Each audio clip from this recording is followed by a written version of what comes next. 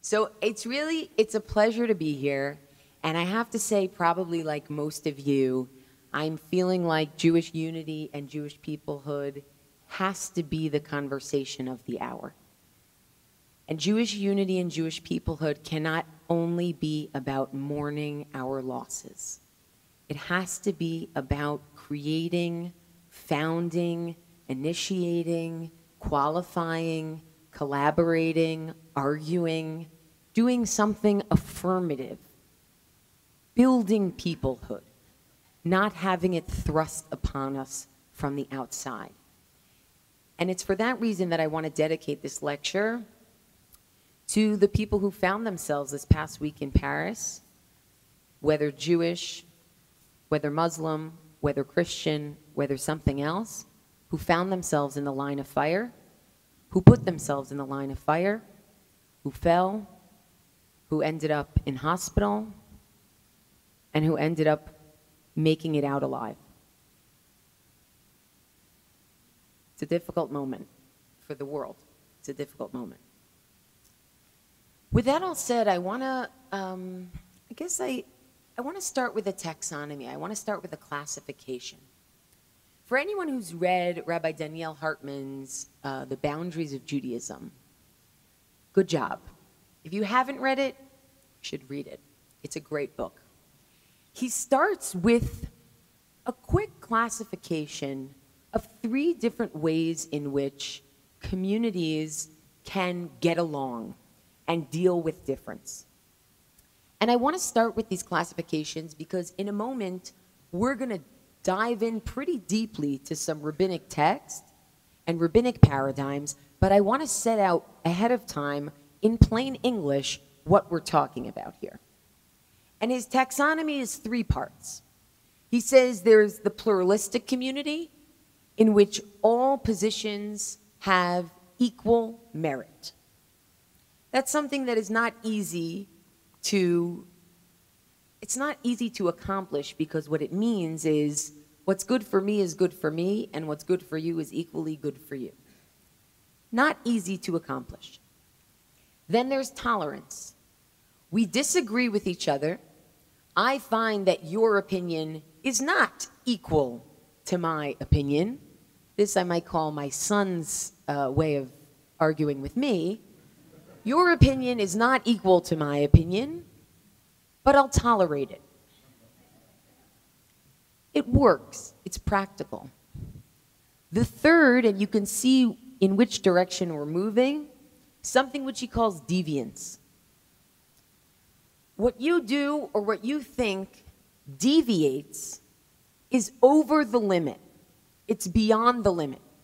And what's fascinating is that once someone reaches deviation, you'd think that that means all deviation is created equal. But that's not true. We all know it. The deviation, the deviance that you joke about is legalized marijuana deviance.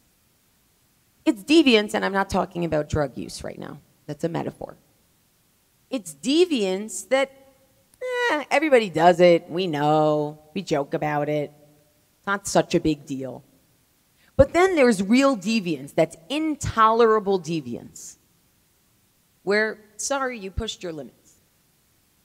And once you've pushed your limits, says Daniel Hartman, there are a few ways the community can relate to you. They can deny your basic membership in their community. They can allow you to be a member but discredit you from ritual inclusion. They can involve you in ritual inclusion but loyalty as in mutual care. When something happens to you, they're not there for you because the assumption is that you're not there for them in a real way. And then there's naming. They can label you completely other, completely outside. This is a very wide scale that we've just set out from pluralism all the way to naming someone as completely outside of the camp, okay? I want to play for the next 45 minutes with 2 models from rabbinic law, originating actually both in the biblical canon. I want to play with 2 models that I think at first blush seem at odds with each other. But in some sense, I believe in order for us to be a real people, must be used in tandem. I'm going to present the most extreme version of each of these models. First of all, in order to get you a little riled up, because that's one of the beautiful things we do at Hartman. We like to be a little bit challenging, a little bit provocative, to get people out of their sort of comfort zone so that we can think and talk and argue and actually have to justify our opinions as opposed to just taking them for granted and becoming bored by our own convictions. But also because I think the only way these two can work in tandem is if neither of them are taken to their most extreme. So I want you to see how impossible it is. I also want to take each one to their extreme because I want you to see how each of these models plays out in our Jewish discourse in North America. And I'm actually going to take two cases, two contemporary cases, and show how people who are talking to one another about certain issues in the Jewish community writ large are often talking past one another because one is using one model and one is using the other. So with all of that preamble, let's make some moves. The univocal model. We're on page 1, number 1. Deuteronomy 17. Now, I'm a staunch believer in reading things in their original at the same time as I am a staunch believer in everybody being on the same page. So we're going to go back and forth between English and Hebrew. We're going to start with English, okay? If there arise a matter too hard for you in judgment, between blood and blood, between plea and plea, between stroke and stroke, even matters of controversy within your gates, then you shall arise and go up to the place which the Lord thy God shall choose. And you shall come unto the priests, the Levites, and unto the judge that shall be in those days, and you shall inquire, and they shall declare unto you the sentence of judgment. In other words, we're going to have circuit courts, and those circuit courts are going to take their problems up the food chain if they have no answer, if they don't know what to do. What happens when it goes all the way up the food chain to Jerusalem, to the place that God shall choose, to Jerusalem, to the judges and the Levites there? Well, this is what happens in verse 10. And you shall do according to the tenor of the sentence, which they shall declare unto you from that place, which the Lord shall choose. And you shall observe to do according to all that they shall teach you. You have to listen. Who's the you? Just show of hands here. The you are the litigants, the people who have the dispute in the first place. They have to listen to what the Supreme Court says. Who's with me on that? How about the courts, the judges from the lower courts who came to check out? So they have to listen also. Parenthetically, what happens if those judges disagree with what the Supreme Court has said? Tough luck. It's more than tough luck. Take a look at number 11, verse 11, and I'm going to read this one in Hebrew because I want you to see certain words. Al pi haTorah asher yorucha, based on the teaching that they will teach you, v'al hamishpat asher yomru lecha, and the sentence that they will deliver, ta'aseh, you shall do. Lo tasur, do not deviate min hadavar, from what they tell you, asher yagidu lecha, from that which they tell you, yamin usmol, right or left. No deviation. No deviation. V'ha'ish asher ya'aseh v'zadon, but someone who purposely does, levilti shmoa el hakohen, who does not listen to what the priest in that Supreme Court has said, ha'omed l'sharet sham et Hashem Elokecha, the one who is there to serve God, o el hashofet, or the judge. What happens to that person who refuses to listen? Umeit ha'ish hahu, that person is dead man walking. Uvi'arta haram Yisrael, and you must cleanse Israel. of its evil.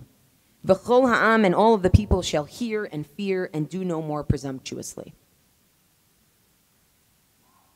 The way that the rabbis read this is that it's less about the litigants and more about judges themselves.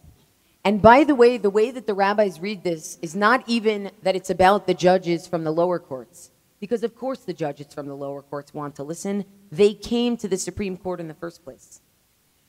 This, say the rabbis, is about the members of the Supreme Court themselves, the dissenting opinion. Whoever writes the dissenting opinion may not act upon their opinion if theirs is not the majority. Now, we've been envisioning this as a case between two litigants and say there's some monetary dispute. That's not the way the rabbis read this.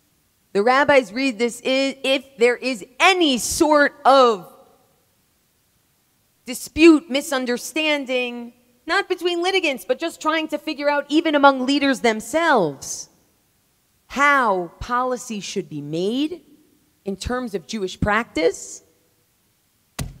Once that Supreme Court has ruled, the dissenting opinion must listen, must follow, literally at the peril of their own life. They may not teach others to do what they say. They may not do what their opinion holds. They may not follow their conscience. They must listen. Wow. This is a model that does not tolerate a lot of deviance. This is a model that does not tolerate any difference. This is a model that is concerned primarily with setting policy, with moving in a direction, with making a decision, with being practical. Anybody in the audience like this model? Be honest. Does anybody in the audience like this model? Thank you. Be honest. Thank you. Okay? Your honesty is a virtue, right? Something that this model can afford. Things are very clear. Unless you're the person on the Supreme Court who disagrees, for the average Jew in the pew like you and me, this is very helpful. We know exactly what to do. The decision has been made. There's no competition. There it is. It's very simple. It's very black and white. Who's in, who's out. Things don't get too complicated. It makes policy decisions that much easier. But there are some dangers to this model, as I think many people intuitively feel. The danger to this model is that even though there's debate within the Supreme Court itself, there is no debate in real life. There is no way to try out the different versions and see which one floats and see which one works.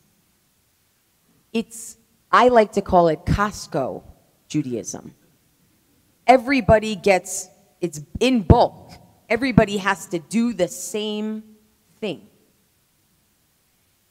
The other thing that is problematic, and you're going to see why I say it's problematic, even though I'm a firm believer in the rabbis and rabbinic law, is because dissenting views aren't always recorded. So the American Supreme Court, the U.S. Supreme Court, the dissenting view is recorded. But we don't know what happens in that room that the rabbis are understanding to be the Jewish Supreme Court. So the dissenting view is lost.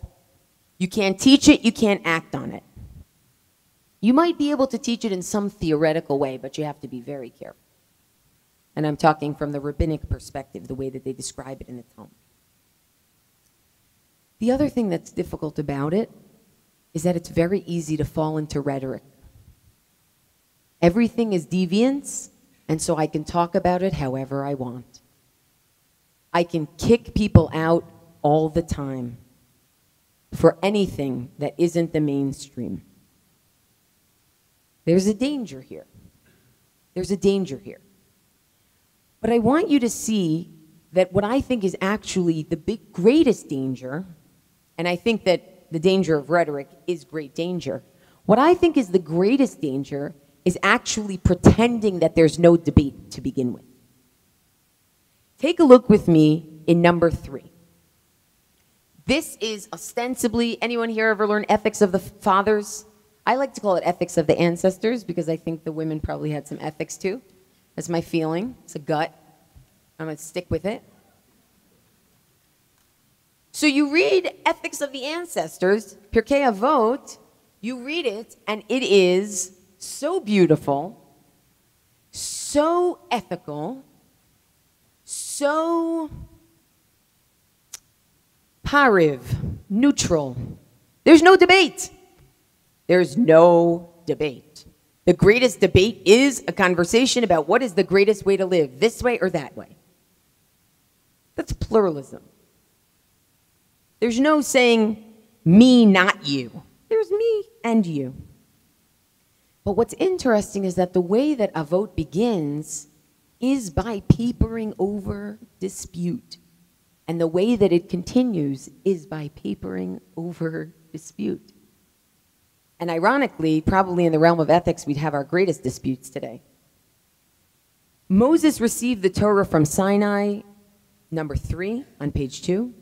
Moses received the Torah from Sinai and transmitted it to Joshua, and Joshua to the elders, and the elders to the prophets, and the prophets transmitted it to the people of the great assembly. Simon the just was among the remnants of the people of the great assembly. Antigonus of Socho received from Simon the just, Yossi the son of Joezer of Sereda, and Joseph the son of Yochanan of Jerusalem received from him. Joshua the son of Parachia and Nitai the Arbalite received from them. Judah son of Tobai, Simon son of Shetach received from them. Shemaiah and Avtalion received from them. Hillel and Shammai received from them. So this was not broken telephone, this was telephone, right? Simon the just said this, Antigonus of Socho got it. Antigonus of Socho gave it over to Yossi the son of Joezer. Yossi the son of Joezer gave it over to Absolutely perfect, no debate.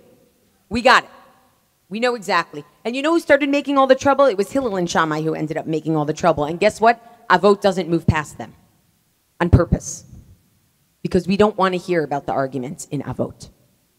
Avot, the purpose of it is not to hear about arguments.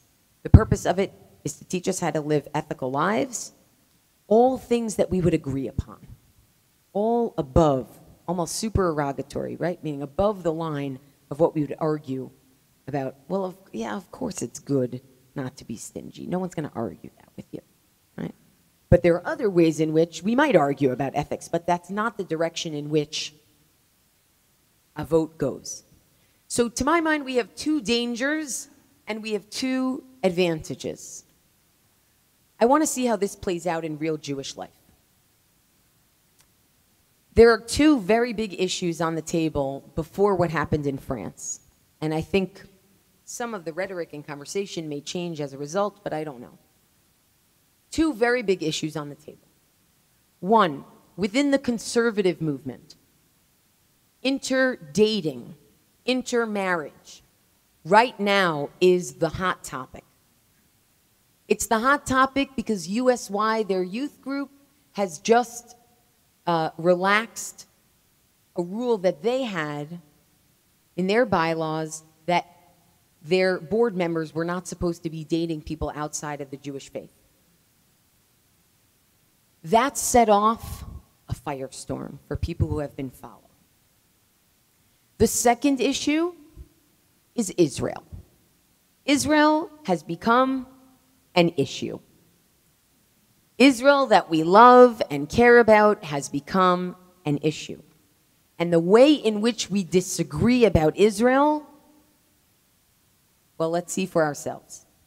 It's always difficult to quote someone who's young, as in a college student or that age, because you never want to point fingers at someone. And I'm not trying to point a finger. I'm really just trying to give us a sampling of how this lo tasur, do not deviate model looks in the world, because what it means at its best, what it means is it's trying to delineate boundaries. Let's take a look. Jesse Arm, why I am now a former conservative Jew. Number 4. My name is Jesse Arm. I am a grandson of a former conservative rabbi, a former student of a conservative Jewish day school, a former president of the Detroit chapter of USY, and a former conservative Jew. The last of those characteristics is the newest one attached to my identity. In fact, I made the decision to no longer classify myself in this fashion less than 24 hours ago upon reading of the recent change in the standards decided upon at USY's International Convention. Formerly, to take on a leadership position in the USY youth movement, it was considered a requirement that board members commit themselves to refrain from relationships which can be construed as interdating. And might I just add a sensitive word for a moment? All of us in the crowd don't know each other.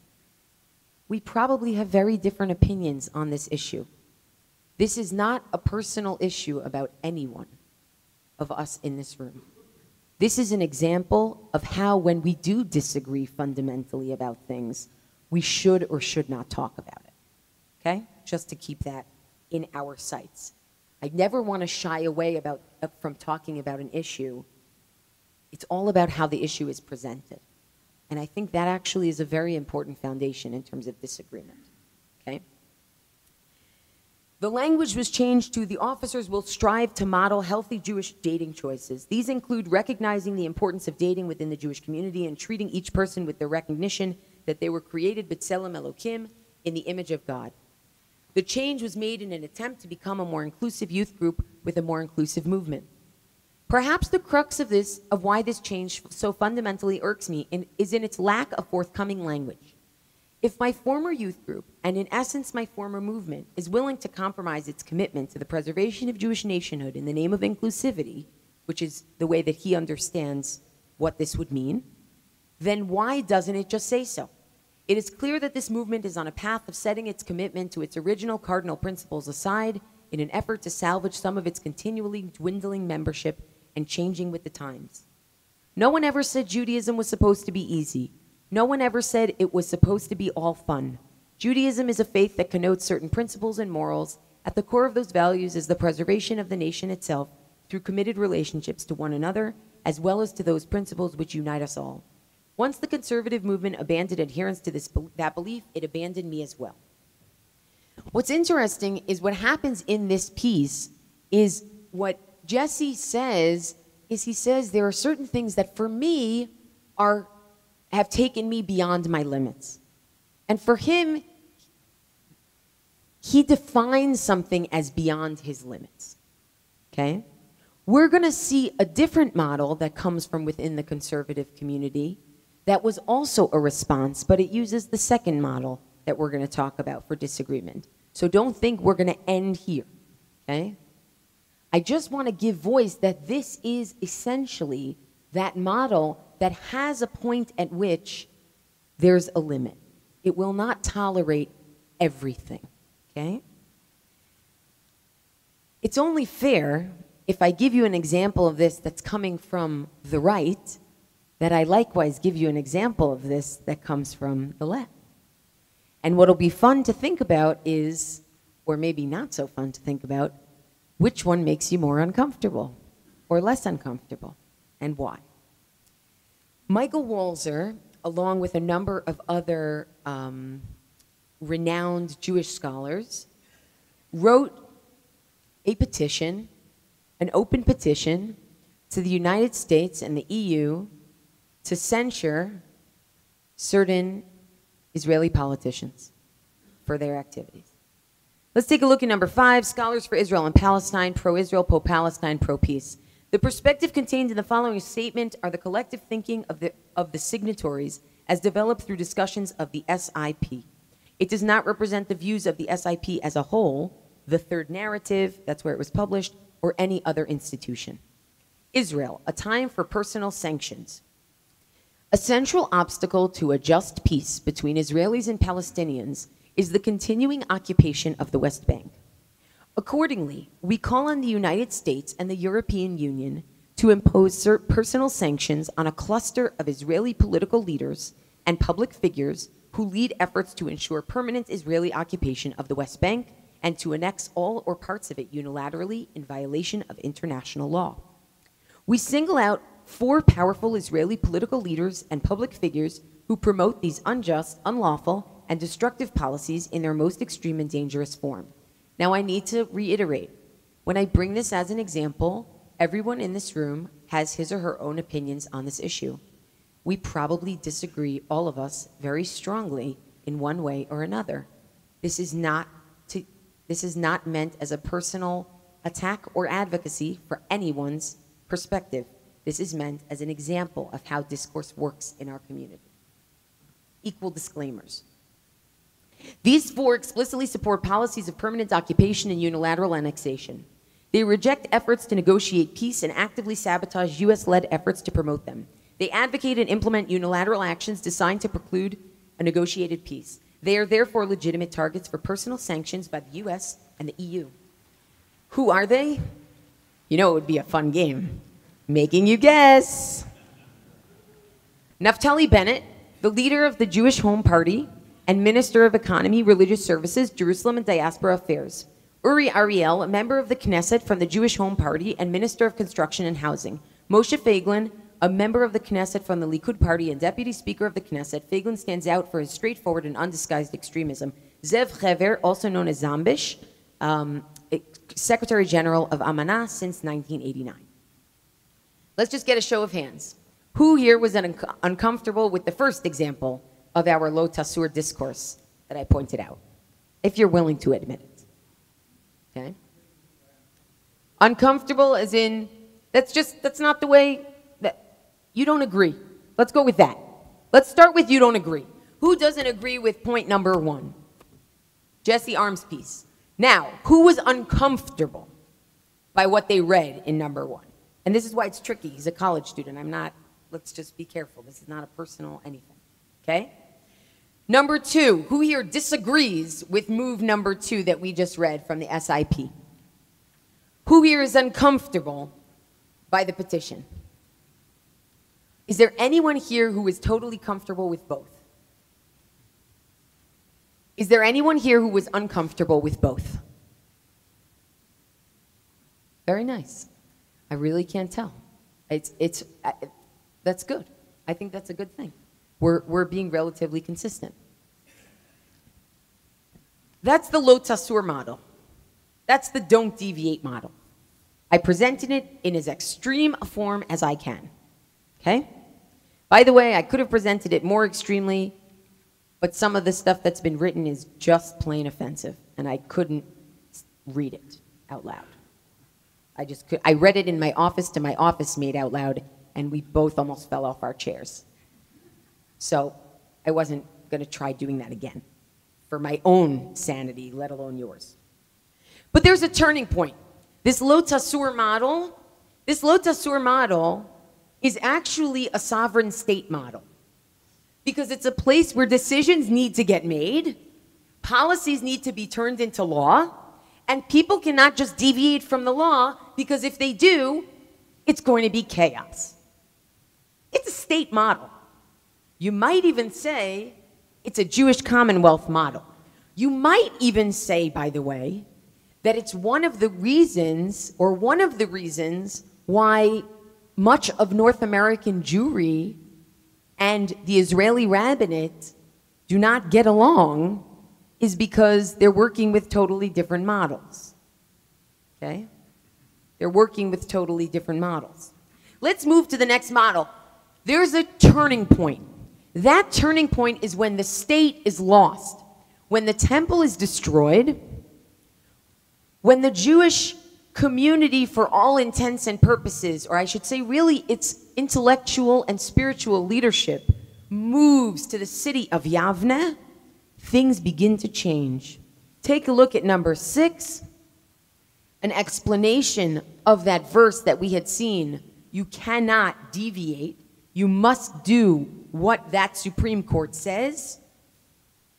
It says in number 6, and you shall do according to the word, regarding a ruling of the great court in Jerusalem, people can be put to death, but not regarding a ruling of the Beit Din at Yavne. The absolute policy-making power is now lost. And a new model is about to take its place. And that new model is described at the beginning of the Tosefta. For people who have heard of Mishnah, probably anthologized around the beginning of the 3rd century.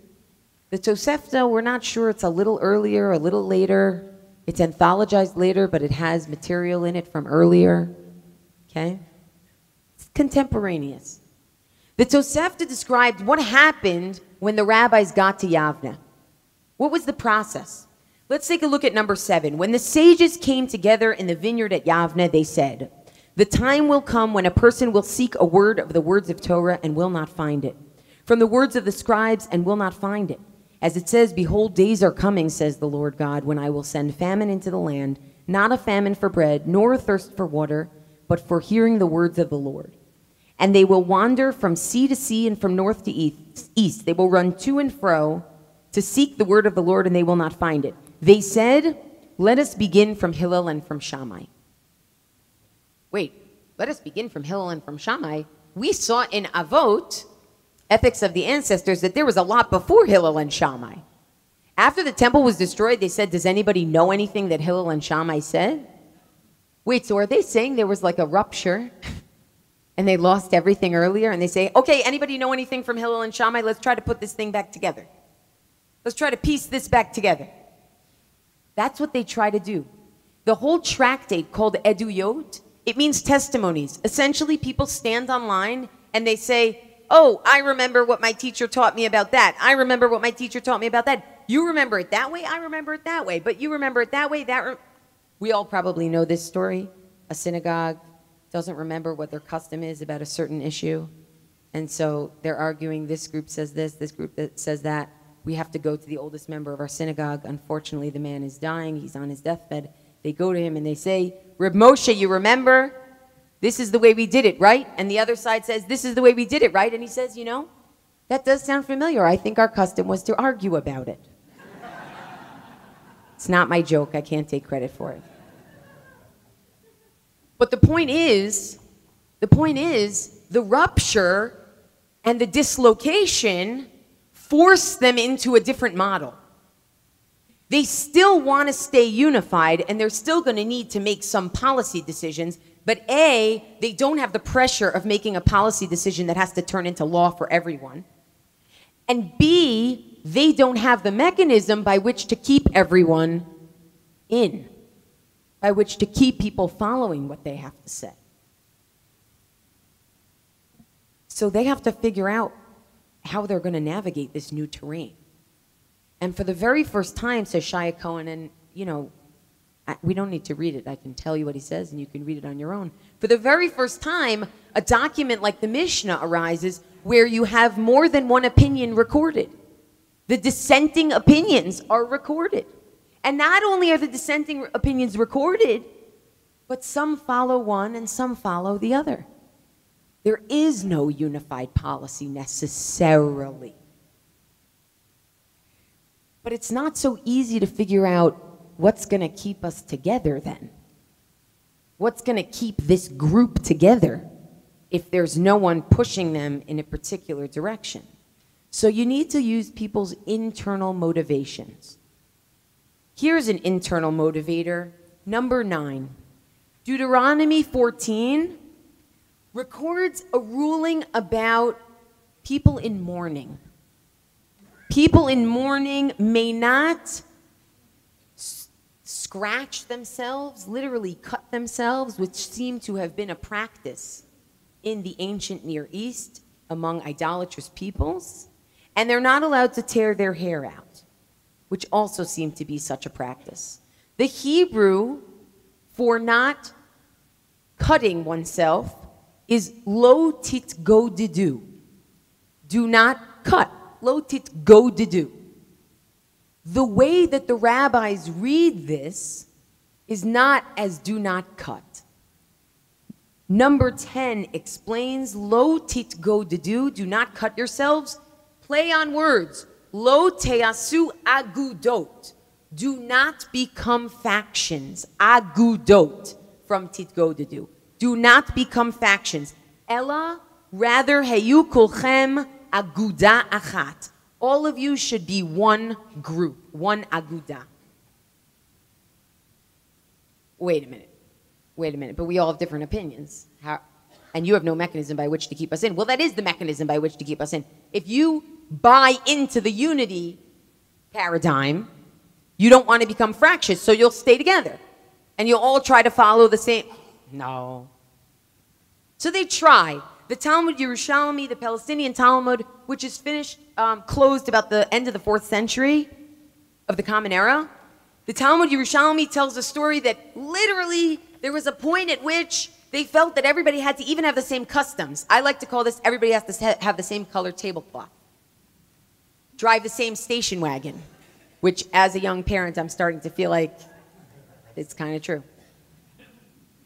The Mishnah says, and this is the top of page 6, in places where people are accustomed to working until midday on the eve of Passover, certainly not something, that any of us might be working on the eve of midday Passover, right? The eve before Passover begins, right? We're working to the minute if we're talking about preparing Passover or booking the tickets, obviously, and getting on that flight. But this is a custom that some groups did not busy themselves on the eve of Passover so that they have strength for the evening. They'd prepare so that they could sit around at the Seder and talk, fight, and do all the good things we do at the Seder, right? Rabbi Shimon, the son of Lakish, in the Gemara section there, the Talmudic commentary upon that Mishnah, asked Rabbi Yochanan, is it not forbidden out of concerns of lo titgodedu? How could you have a place where some people work on the eve of Passover and some people don't? Don't we all have to have the exact same customs? And the conversation continues, well, in this case, it's okay. Clearly, what's happening here is this is the lo tasur model of don't deviate. There's an attempt to maintain it. Of, well, we even have to have the same custom. It's not going to fly. It's not going to happen. It's not going to be possible. So when you get to the Babylonian Talmud, which is codified about 1.25 centuries later, you find something different. Number 12. Abaye said, when we say lo titgodedu, do not become fractious. Well, what's a fractious situation? We refer to a situation such as having 2 courts in one city, one which rules like the house of Shammai and the other like the house of Hillel. But 2 courts in 2 different cities, not problematic. Okay, still a little centralized probably for our taste. Each city can have its own court and rule its own way. But within a city, 1 court still. Otherwise, it's too fractious. Put a lot of synagogues out of business. Rava said to him, what do you mean you can't have 2 courts in one city? That's not true. But were not the houses of Shammai and Hillel, who might have been friends, as Rabbi Fruithandler told us today, themselves similar to having 2 courts in one city? They didn't agree. Not only didn't they agree, they didn't follow one another's rulings. And their followers didn't follow one another's rulings. And they were in the same city. Rather, Rava said, when we say lo titgodedu, do not become fractious, we refer to a situation such as having 1 court in a city. You have 1 court, but what's the problem? What's fractious about it? Where half the decisors rule like the house of Shammai and half rule like the house of Hillel. But having 2 courts which rule differently in a single city is not problematic. We just need to be able to have the infrastructure for both. Taken to its logical conclusion, anything is possible. Any opinion there's room for any opinion, so long as infrastructure can be built around that opinion and it won't destroy the infrastructure that already exists. And I have to say, the reason I started thinking about this in the first place is last year when the Conference of Presidents voted not to allow J Street to be a part of the conference, I was really thinking to myself, is it possible for a group like the Conference of Presidents to have J Street as part of their group and still be able to make policy the way they had wanted to? Or would that be too fractious, like having 1 court half of which rule one way, half of which rule another? Or is it more of an umbrella group that is simply, well, that's okay. Each one of us represents our own city, our own infrastructure, and we just come together on occasion to talk and see each other and advocate in certain ways.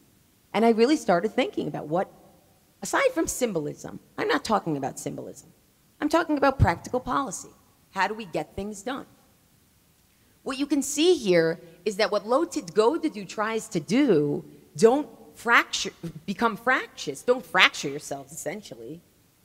What it tries to do is it tries to maintain unity, but the way it maintains unity is it says, you know what, sometimes we each have to go our own way. That's the way to maintain unity. You can have your place, and you can have your place, and you can have your place, and I can have my place. And we don't have to disrupt each other. We don't have to disrupt each other. I want to go back to our two issues that I brought up before, and I want to see two examples of responses that follow this Lo Titgodedu model more. But first I want to talk about the pros and cons of this model. Who likes this model? Who dislikes this model? Be honest. We got one person who dislikes this model, two people who dislike this model. What I think is positive about this model, healthy debate. Not just healthy debate in the confines of a conference room, healthy debate in how things actually work out in real life. How does this play out? Try it. Is this going to work? Experiment with it. Let's see. That's very different. It's much more open. Also, less rhetoric. Just less rhetoric. If there's room for each person to have their own, there's less rhetoric. You don't have to other people. There's room for more people. All the people who would have found themselves outside of the camp, you now have a mini camp for everybody. Everybody's got their mini camp. The cons. What if we start looking so different from each other that we don't recognize each other? And we're not talking about the people who disagree. We're talking about the children of the people who disagree and the grandchildren of the people who disagree, and they move so far from each other. And where's the unity? What happened to Lo Titgodedu? Don't become fractious. Moreover, what are the parameters? 1 second, you're telling me that there are no red lines at all in Judaism? There are no red lines at all? How can you define yourself if you are not allowed to define any outer limits? Pros and cons. Let's look at some responses. Number 13. Rabbi Wesley Garden-Schwartz backs off controversial plan for intermarriages. Wesley Garden-Schwartz brings a delegation to the Hartman summer program, community learning program, a huge delegation from his synagogue every year. He's a big supporter of Hartman, and we're a big supporter of his. Within days of floating a proposal that would have allowed conservative rabbis to perform interfaith marriages, Rabbi Wesley Garden-Schwartz of Temple Emmanuel in Newton, Massachusetts, backed away from the controversial plan. In a recent email, Garden-Schwartz asked congregants to consider a proposal for a new shul policy that would enable him to officiate at interfaith weddings in cases where the couple commits to a covenant to raise Jewish children. The shift would have made him the first prominent conservative clergyman to break with the movement's ironclad rule against rabbis performing intermarriages. Conservative clergy cannot officiate at or attend an interfaith wedding, Garden-Schwartz wrote. But I am worrying whether that response has grown stale and whether a new response would better serve the needs of our families and of our congregation. But just days after Garden-Schwartz floated the idea, he abruptly backed down from its most controversial element, that he be permitted to perform interfaith weddings. The covenant to raise Jewish children will not work, Garden-Schwartz said in a subsequent email sent to congregants this week and shared with JTA. In my initial proposal, I had written that I would perform an intermarriage if the interfaith couple would, by signing a written covenant, affirm that if God blessed them with children, they would raise their children exclusively as Jews. This idea received many negative reviews, especially from our interfaith families whom we were trying to reach by it. According to Garden-Schwartz, who has been at Temple Emmanuel since 1997, congregants said such a covenant would be asking too much too soon. They also said it did not account for those unable to have children or past childbearing age, would be unfair to require only of interfaith couples, and would be unenforceable and therefore a mere formality. These objections persuaded me that the covenant is not workable, Garden Schwartz wrote. What's interesting, and I also want to clarify, when we say that we're Rabbi Garden Schwartz supporter, that has nothing to do with a Hartman position on this issue. That has everything to do with Rabbi Garden Schwartz as a leader of the Jewish people, as a wonderful human being, and as a very dedicated teacher and learner of Torah, and Hartman Torah specifically. This is a very different approach. At bottom, he's still taking a stance. But his stance is, well, let's try to build an infrastructure around it that works. It's very different. It's much more of a lo titgo to do. It's much more of a let's not become fractious. Let's not let this fracture us. Let's figure out how to make this work. Back to our Israel issue. Yehuda Kurtzer, number 14. Fighting for Israel, not against it. It's always a good idea to end off a talk by quoting your boss. Fighting for Israel, not against it. I don't usually do those cheap jokes, but that's a good one. And Yehuda, I hope you enjoy this when you watch it. Fighting for Israel, not against it. At least I didn't wink. When did we all agree to substitute coercion for persuasion? Number 14. What is happening to the increasingly lost art of firmly, passionately arguing our positions to say with respect and conviction to another person, this is why you are wrong?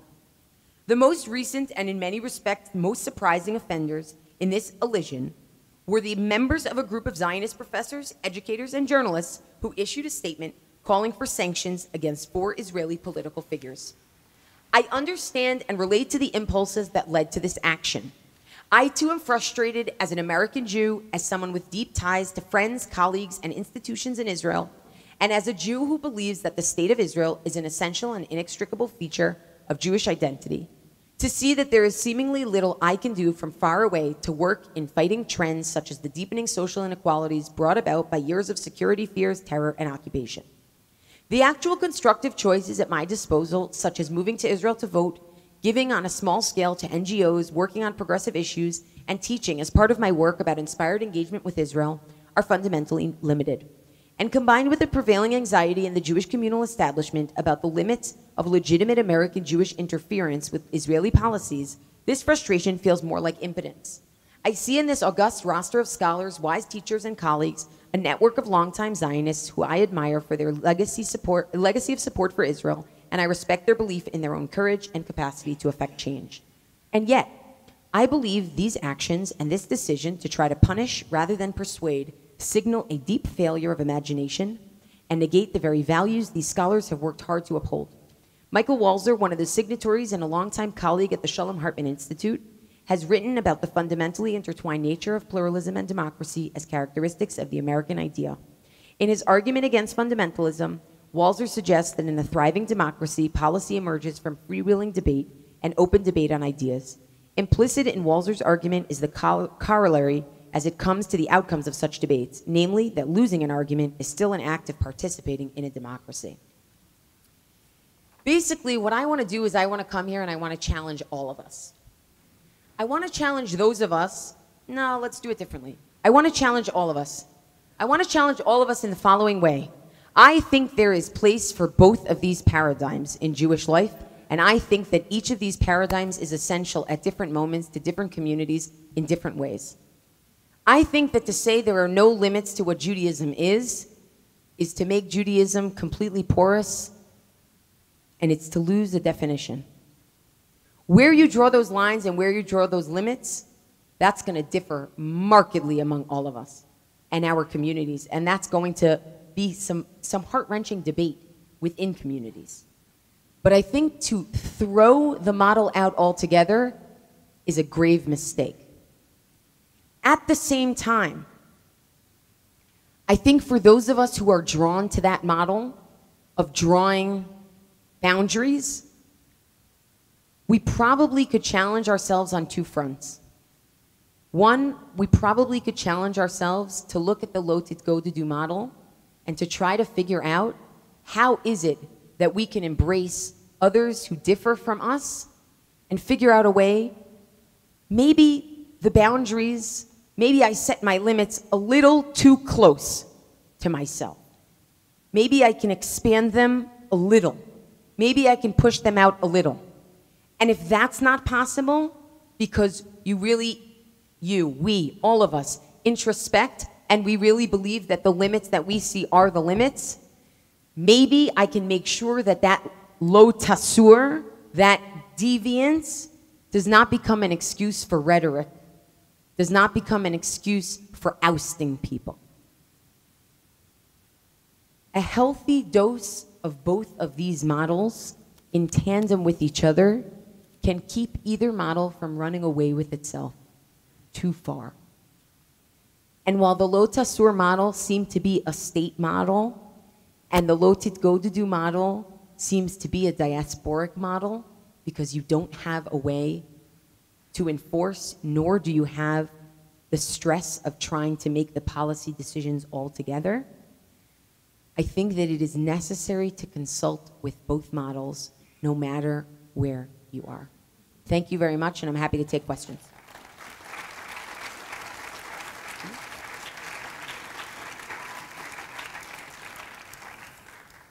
Don't be shy. Are there any questions? Yes, ma'am. What's your name?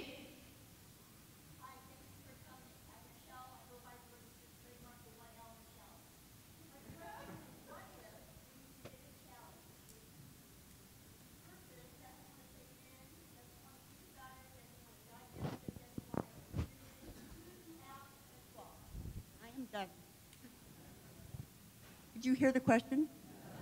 Try it again. Try it again.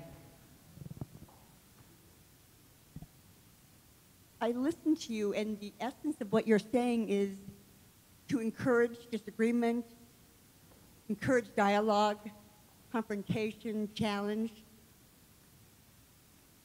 What does one do when the other person or a group of people don't want to listen, don't want to take it in, don't want to hear, don't want to digest it?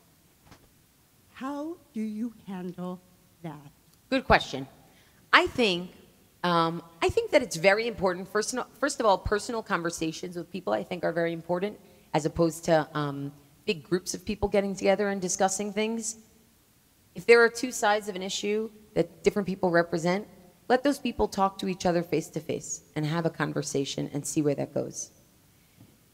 The second thing is, everybody in the conversation has to be okay with agreeing to disagree.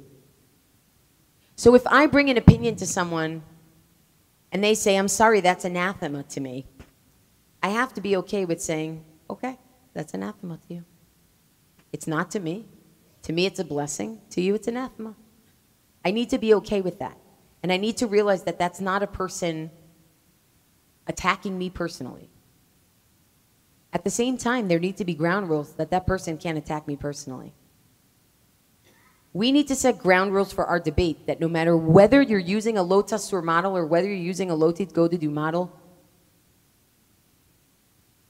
personal attacks are not an option. Making people the butt of a joke, not an option. Mocking people's lifestyles, not an option. Not an option. This is very serious. This is Jewish peoplehood. This is our future. Good question, Michelle. Thank you. Anybody else? Over here. Oh, sorry. Oh, sorry. I can repeat his question. It's okay.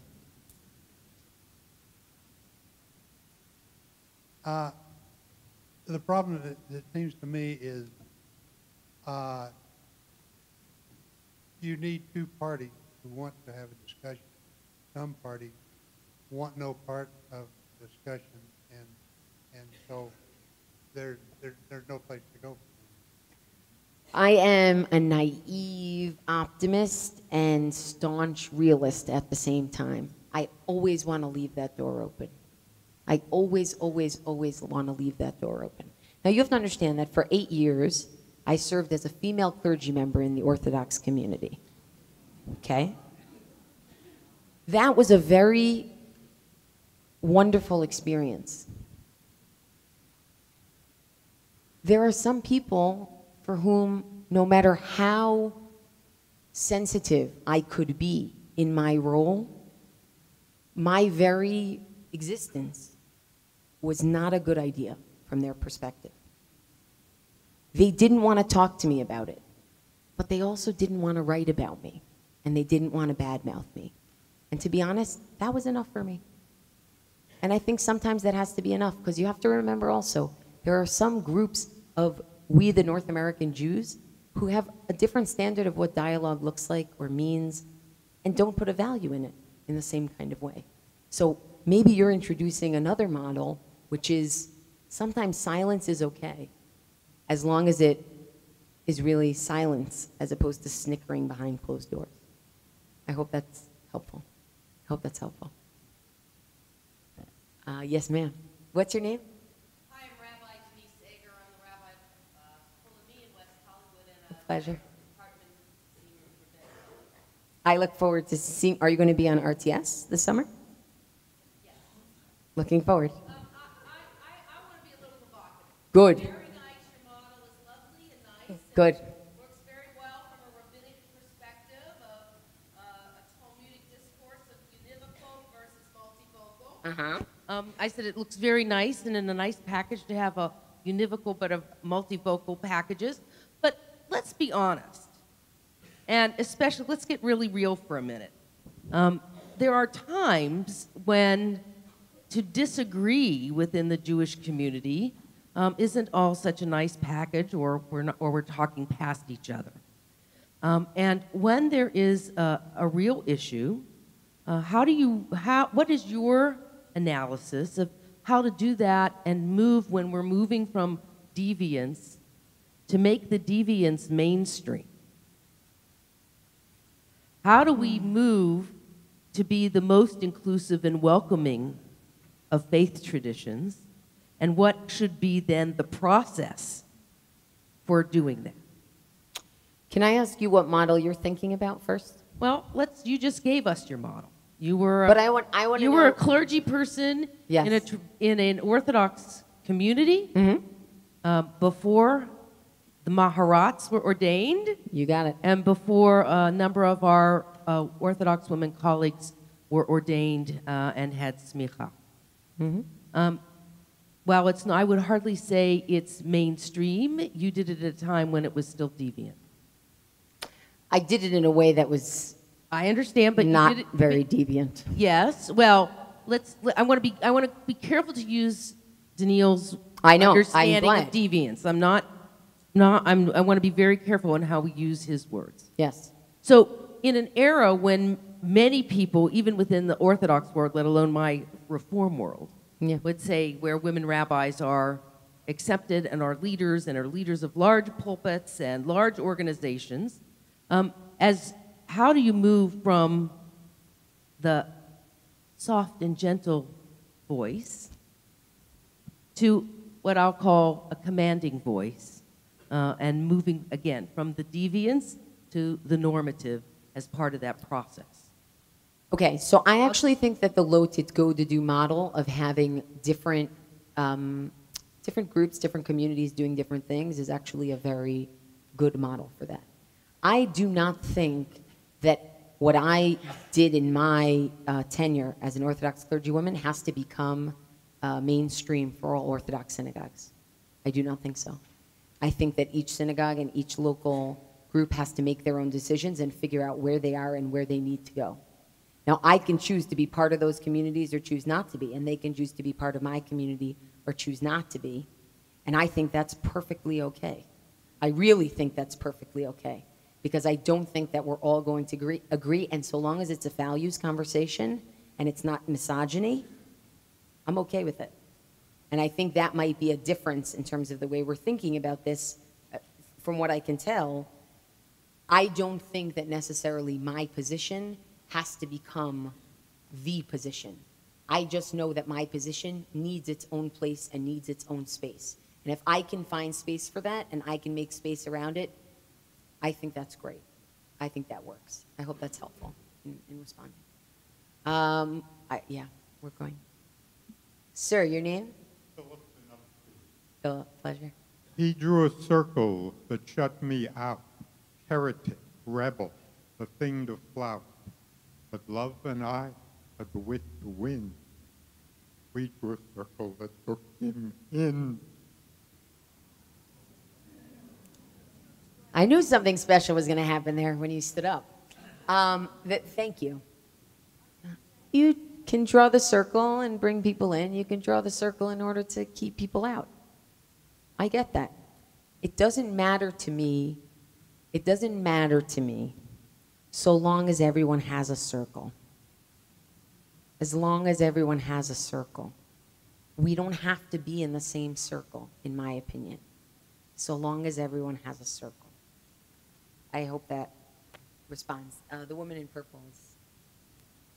And your name, ma'am? I'm Gail Leibovitz. I'm Theo, you said? Gail. Gail. I am an ordained conservative rabbi. I teach at the American Jewish University. So I come out of the conservative tradition very, very much.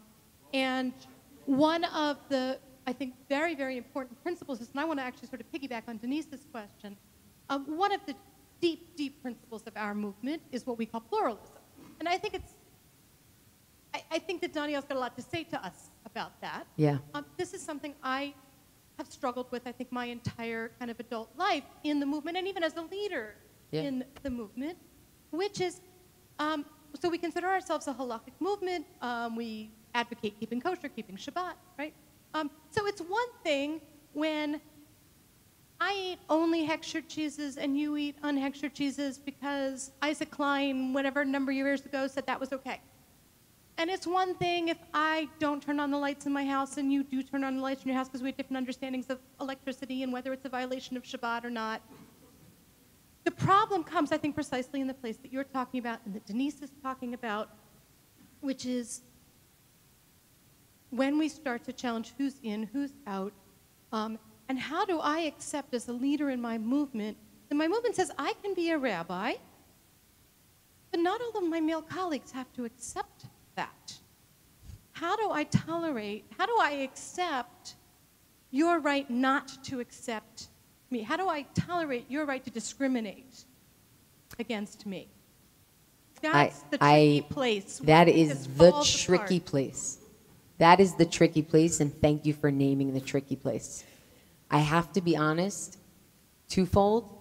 Number one, I think that the onus is on both parties to prove that this is a values argument that they're having. And not simple prejudice or bias, but a values argument. If something can be put as a values argument, then you're already speaking on a different plane where no one is looking at each other as a non-person or a non-entity. If it is not a values argument, then you're right. It's not an argument at all. It's simple cruelty, actually. Personal. The second thing is that I really think that part of this ensuring that everyone's having a values argument is that the onus is on me as someone who disagrees with someone to be civil and appropriate and respectful. The onus is on the person with whom I disagree to be able to be comfortable in his or her own skin that there's a disagreement. We live in a movement-based Judaism. That's changing rapidly. And that makes things difficult because within my movement, within your movement, within the Reform movement, within the Reconstructionist movement, among renewal rabbis, you're going to find different customs and perspectives and convictions, and it's going to impact the way people feel. That's some of the liability of trying to live together in movements.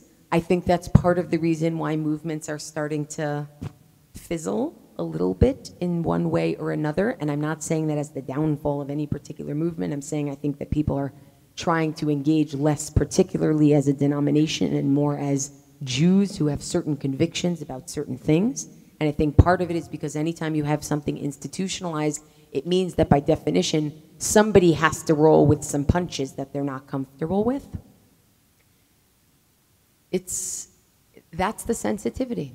And it doesn't always work, but I do want to challenge us when we disagree that it must be based on some cogent argument, and it must be done respectfully, and when we are disagreed with in the proper way, that we are able to say, okay, agree to disagree.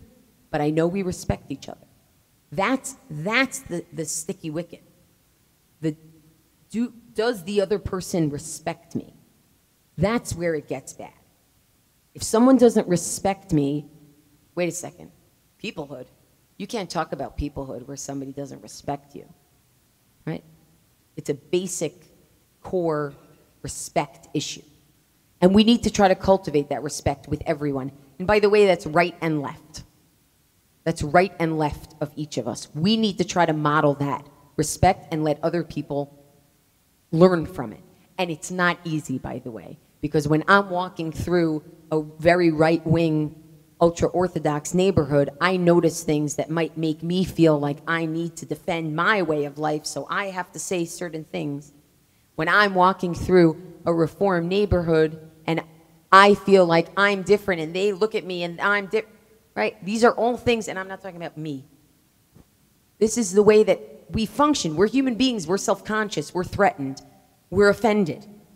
But we need to work towards that mutual respect, even with whom people with whom we disagree profoundly. It does not mean you need to spend time with those people. But it means you need to, no, you don't have to have Thanksgiving dinner. But it means that those people are still your fellow Jews. They're still your fellow Jews, and you're still their fellow Jew. And that's really important to me. We have a lot of hands. Do we have a lot of time to match those lot of hands? Good, nobody has a watch. Throw out your watches, it's fine. Oh, good, so we have 10 minutes. That's 2.5 minutes per question. That woman's been raising her hand for a while. I'm sorry, Jamie, that you're running around. I really appreciate it. I need my 10,000 steps for the day. Right, oh, very nice. This is like a Price is Right model. I think I have another one here. Yes. I'm going to, my name is Therese. Therese. I'm going to deviate from agreeing to disagree and go to the major obstacle to peace is put completely on the shoulders of the state of Israel, and it is required to stop the occupation on the West Bank. That's what the American government thinks, and that's what some Jewish institutions think. Right. That is what some think. That is not the major obstacle. The Arabs don't want any Jews in Israel, not just in the West Bank. We have given the land back. We have done this. We have done that. And the thing is, they just don't want us occupying Therese, anything within that. Here's what I want to say. I want to say two things to that. Number one, I think this is a great example of people agreeing to disagree. Whatever you saw on this paper, right, you disagree with it vehemently. This is a position, not only do you disagree with it, you think it's totally wrong and off and threatening to the Jewish people. Wait, one second, sorry. I think that that's great and totally fine. I just want to make sure that people realize this was not about advocating any of these positions. This was only about showing how the discourse works in our Jewish community. Censure versus debate. That was the example where the professors who had written that petition, that was more of a Lo Tasur model where they were basically saying, oh, Naftali Bennett's out. And what Yehuda Kurtzer was pushing for is, wait, you can't just push people out. You can't just censure people. Have debate, have conversations, support the MKs who you agree with, right? That's all. It was just an example of discourse. It was not to advance any particular perspective. And I think it's important that vehement debate, we'd never try to shut down vehement debate. It's just that particular, there was no taking a stance. So I'm going to leave that question alone, okay? Okay, we had, I think, a few more hands. Oh, some hands dropped. Oh my gosh, what happens? We have here and here. Dalit raised her hand, so maybe we'll go to Dalit next. Oh, he had his hand also? Okay, so after this gentleman. I'm Steve Stone. Steve Stone. The question is, how how can you be rational with irrational people? You have, and this is the question. When people are rational and moral, they are usually able to talk to each other. But when people behave irrationally, Jews against Jews included, how are you able to have anything work on that level? Let's do our best to try to inject more rationality into the Jewish discourse. Steve, you're right. We can't change human nature. We can't. All we can do is do our best. And by the way, there are some people, there's irrational and there's irrational. Honestly, and you know this and I know this. There are some people with whom you speak who really won't speak to you at all. There are some people who are just not used to speaking to you. There are some people who just are afraid to have the conversation. There are some people who don't even know you exist. Those are different versions of irrationality, okay? And that's an important distinction to make. Not everyone who doesn't have my idea of what discourse looks like is by definition that ultimate definition, that extreme version of irrational.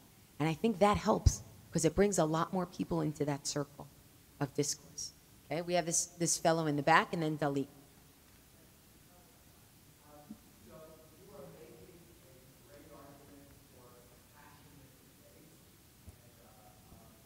Basically all issues. But what about the people that are saying, we're here to change the world, and on this particular issue, and we can have our passionate debates on those minor issues, but we're here to change the world. We're so certain that our positions are right that we're really sorry, but you know what? Some people have to get pushed aside, and if we look at all the examples over the years of situations where, you know, the world needed to be changed, whether it did or didn't, that's what you have to do. Is sometimes you just have to run people over. How do you run people over? Mockery, ridicule, saying that if they come out of Israel, that they'll be arrested in Europe or America. All kinds of interesting ways that basically the foundation is we're right and you're wrong. And this idea of having a lovely debate, which is pleasant, but not on these issues, because these issues, you're just so wrong that we need to really either bend you to our will or we just need to push you aside and get rid of you. So how do you deal with the people that will make that argument? And how do you pull them into saying, you know what, everything is really a debate, and ultimately the idea is that the appropriate position will at some point rise to the top. If you want to talk politics, and I don't mean Israeli politics or American politics, the smart political way to do that is to find someone who's in between the two of you and to see if they can serve as some sort of bridge, to have some sort of conversation. And we have actually found that at Hartman to be something that's very useful in talking to people who we thought never would want to talk to us. But finding someone who's somewhere in between, who touches both sides of the debate, sometimes a mediator, the mediating role, that works. Sometimes that really works. And again, it doesn't mean that everyone's going to agree. But it does mean that people are going to stop treading on each other's heads. But sometimes you have to, his question was, what do you do about people who want to change the world? And they basically say, sorry, we have to tread on you in order to make that happen. We have to bend you to our will in order to make that happen. And my suggestion was a mediator, somebody who's somewhere in between their position and your position, and being able to see if you can get to a table together to discuss. But without that mediated position, you're just talking past each other and you just look at each other as other. And to me, at the end of the day, this is all about conversations. It's all about conversations. Dalit. I'm gonna come around. Do not worry. I have two questions for you. When I look at the title of the program, it's called Peoplehood and Controversy, How Jews Should Disagree. And my question is, when talking to a population that probably identifies largely as North American Jews, as American Jews, whether or not anything within the model is particular to this type of a community as opposed to Jews in Israel or elsewhere. And within that question, whether or not there's a difference in how we disagree when talking among ourselves here as American Jews versus when we're talking about issues that might be part of, our Jewish identity, but as hyphenated Americans, what the implications are for the themes that you're laying out. And then the second question I had, which may be related to the first, is when we're not actually involved in debate within the models that you're presenting, what do you recommend and how should people facilitate the emotions that they may feel when maybe they even know that they're not ready to debate, but yet they're feeling something, and that something might relate to the fact that they're passionate, that they're feeling concerned? Yeah, that's a good question. I'm going to go to number 2, and then I'm going to go back to number 1. I think that not everything has to be about debate all the time. Sometimes it could just be about acting. If there's something that I'm passionate about, go for it and do it and work on its behalf. Why does it always have to be me standing in the public sphere trying to justify it? Just be that fact on the ground. I really strongly believe in that. Your question about Israel is also a great question, because if we were to ask ourselves whether we could stomach as much debate as we do, if we were responsible for setting policy for a country, the conversation might look a little different. Conversation might look a little different, and that's a challenging thing to think about. If we were in a state, if we didn't have the option of each Beit Din, each court in its city, but we were all one city, as it were, and needed to make it work, how could we possibly make it work? Now, I'm talking about lo tasur, don't deviate, as setting outer limits. The conversation when you have to set policy together is not about setting outer limits.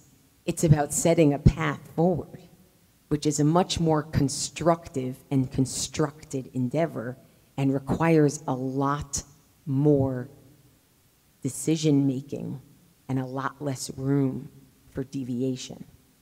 And I think that's a very important distinction for us to think about. That doesn't mean shut down debate, but it does mean it deserves a little bit of thought. The difference between the communities, it deserves a little bit of thought. Sir, your name? Bob Auerbach. Nice to meet you. You first. Bob Auerbach.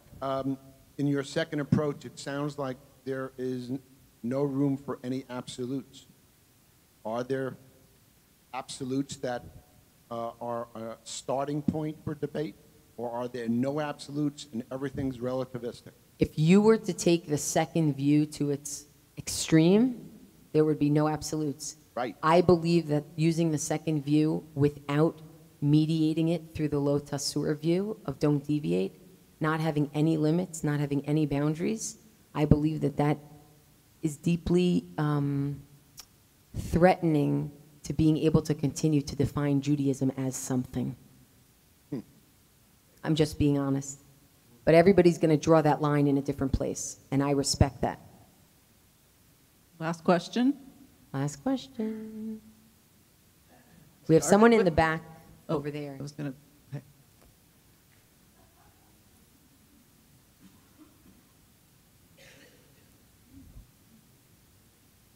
Your name? I'm Michael Tolwyn. Michael. And there's a few issues. Number one, there's the concept of elu ve'elu in Judaism. These and those are the words of the living God. Right. So we can have difference of opinion, and yet they're all from Hashem. And nowadays, also, when Los Asuru seems... Oh, I'm sorry. Los Asuru, I'm wondering, from an historical perspective, maybe starting out as a people, we needed strong laws and regulations. And now we're in so many thousands of years later, living in America, and religion, way of life is freedom. Everyone has a perspective of how best they want to live their life. And we're dealing with a perspective that we really, every one of us are connected to God, and we're in the image of God. There's no particular priest class that we have. And so therefore we can connect to God in what we feel strongly about, justified about, as long as it doesn't hurt other people, is in a sense godly, if we're in touch with our spiritual sense. So therefore there's a lot of flexibility in terms of what we want. Everyone has their own perspective. Everyone, as you mentioned, can have their own circle, which is the best way, a certain comfort circle, and yet being able to relate to anyone else who takes the perspective of elu ve'elu, being able to accept another opinion. So I'd like you to address that. I agree with most everything that you just said. Where I would say, I would add, is I would say I do think that the line needs to be drawn somewhere. Because I think that when you try to define a people, being Irish has to mean something. Being Jewish has to mean something that's outside of our individual selves in some way. That's my conviction. I understand that you disagree, and I respect that. I'm serious. I'm serious. I'm serious. I thank you all very much, and I hope that this is good food for thought. Have a wonderful night, and thank you very much to Leo Baeck for hosting us.